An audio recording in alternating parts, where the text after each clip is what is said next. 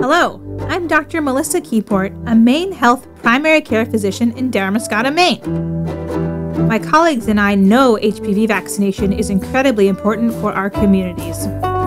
Have you talked to your child's medical provider about the HPV vaccine yet? The HPV vaccine is estimated to prevent 90% of HPV-related cancers. As a doctor, I recommend the vaccine for all of my eligible patients, and personally, I received the vaccination and I'm glad that I did. So, what is HPV? In short, it stands for human papillomavirus, and it's a very common infection.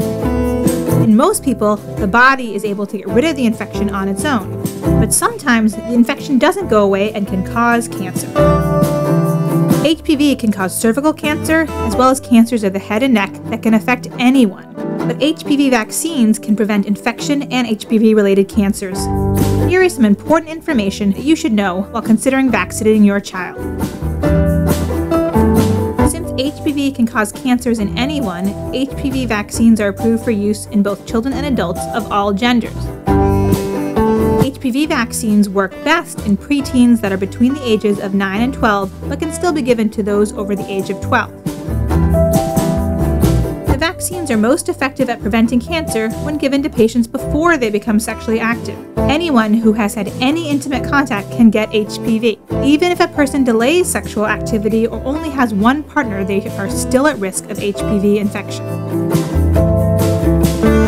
All studies show that HPV vaccines are very safe. HPV vaccines were tested in thousands of people around the world before they were approved, and they continue to be constantly monitored for safety.